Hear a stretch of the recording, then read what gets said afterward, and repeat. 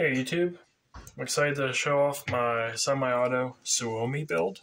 This is from a Clearview Investments horizontally cut parts kit that I got a little while back. Receiver and trunnion area is all made from scratch on the lathe from raw stock. This is a striker fired with my own design. It works really well. It's got a very nice trigger pull. Seems pretty reliable. Put a couple hundred rounds here, and I really like this build. I extended the barrel to 16 inches. It really doesn't look too bad. But here we'll take it apart, and I'll show you how it works. For more information and more detailed pictures, I have a thread on Weapons Guild that you can take a look at. That should give you a little more information on where to get parts and exactly how to build this. But thank you. I can start with the receiver here. This was made from a piece of tubing with the correct inside diameter. Inside diameter is about 1.185 thou or so. It's a reduced diameter to prevent a full auto bolt from fitting.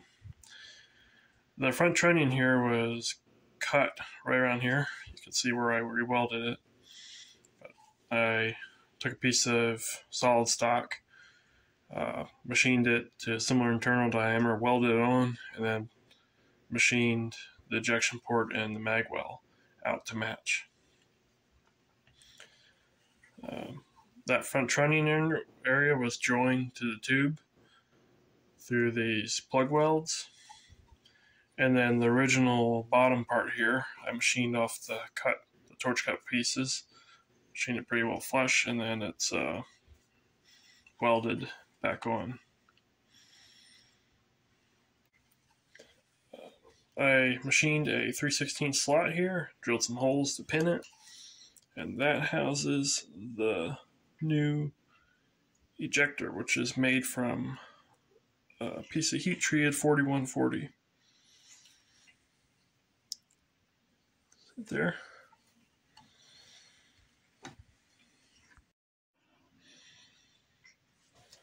A new recoil spring was needed. This is actually unmodified Sten spring. There's a spring retaining cup here that I made. Has a shoulder which sits on the inside of the end cap.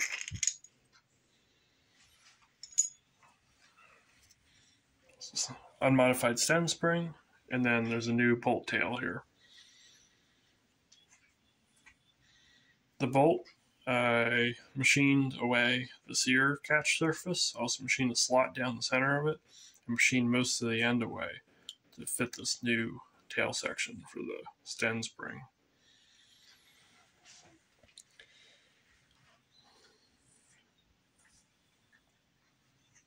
The original firing pin was removed, this area was drilled out, and I made a bushing to work with a heavily modified AR-15 firing pin.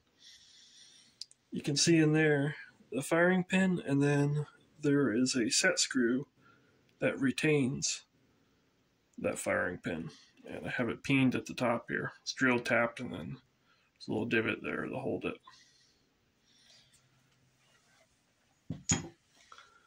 This is the bolt striker mechanism.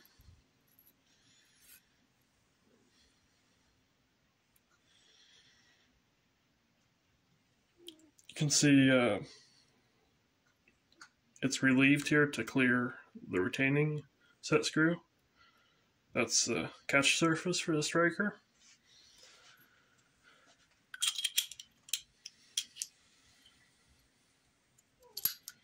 This is an inertia-based system, so even when you press the striker, there's a return spring, but when you press the striker all the way forward, the firing pin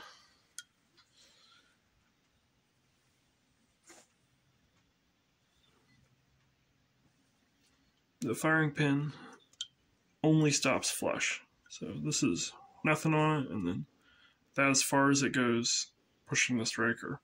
It's the inertia of the firing pin from the hit that actually sets off the cartridge. This makes it very safe.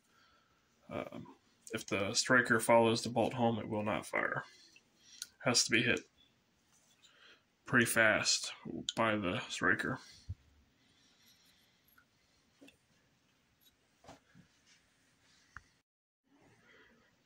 The original trigger pack already has a semi-auto mode, so we blocked out the full auto